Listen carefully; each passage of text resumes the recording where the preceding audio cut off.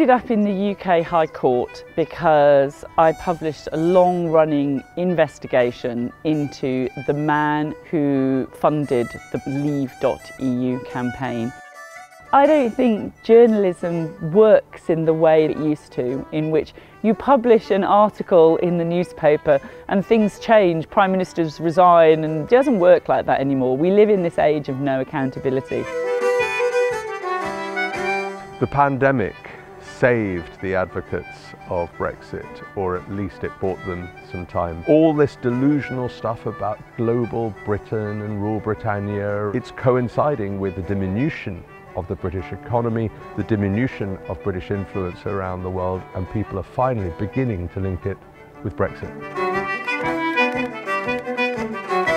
A lot of what my work documents is this ability to cut off understanding, to cut off a recognition of the humanity of other people, and to not actually see beyond public statements that are made by powerful people or powerful organisations. And one way to get around that is by having journalists who are producing quality reporting and gathering accurate information. And if we actually care about climate change, we have to care about ways of stopping fossil fuels.